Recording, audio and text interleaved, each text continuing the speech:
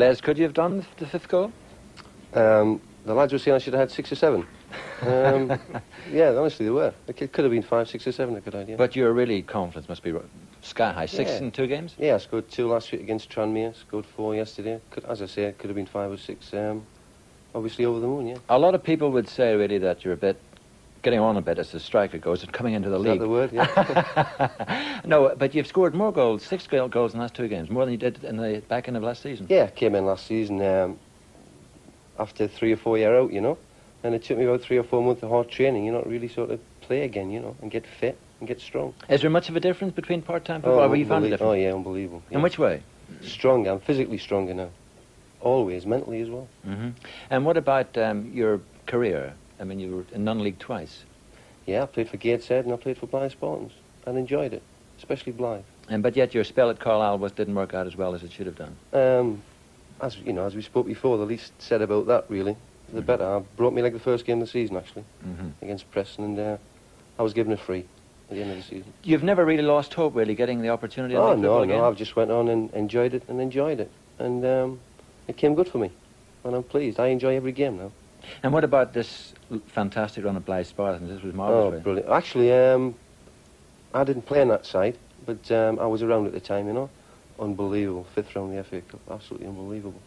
But last year, Hull signed me after I played against Hull at Leeds, actually. Was it a big decision because you never really made it early in your career? No, it wasn't a big decision. It was very easy.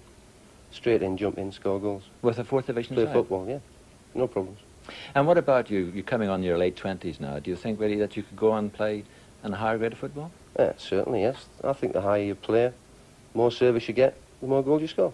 No, and you were telling me, yeah, I was interested so much really that you didn't really, the chemistry between you and Keith Edwards really wasn't there.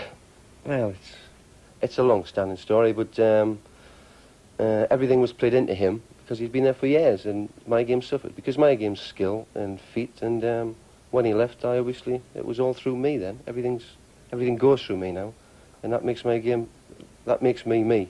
It makes me play. And what about service? If you can get the ammunition, you can keep We've got 2 very good ammunition feeders in our side, little Steve McLaren and Gareth Roberts, who, in the words of the boss, thread the needle, or try to thread the needle. Yes. And a very good centre forward who takes, Billy Whitehurst, who takes an awful lot to stick for me.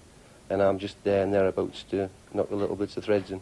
You've had some lovely runs this year, and you've had 8 games on the trot, and yet you went down 2 places in the league. Yeah, it's unbelievable. This 3 points is cool.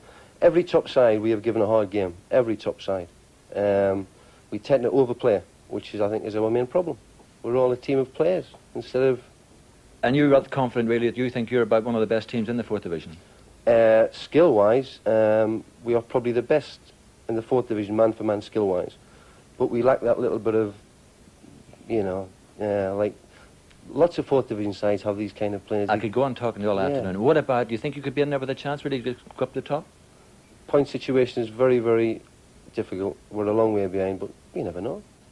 Les Mutrie, I hope you continue this goal-scoring mode. Thank you very much, Derek.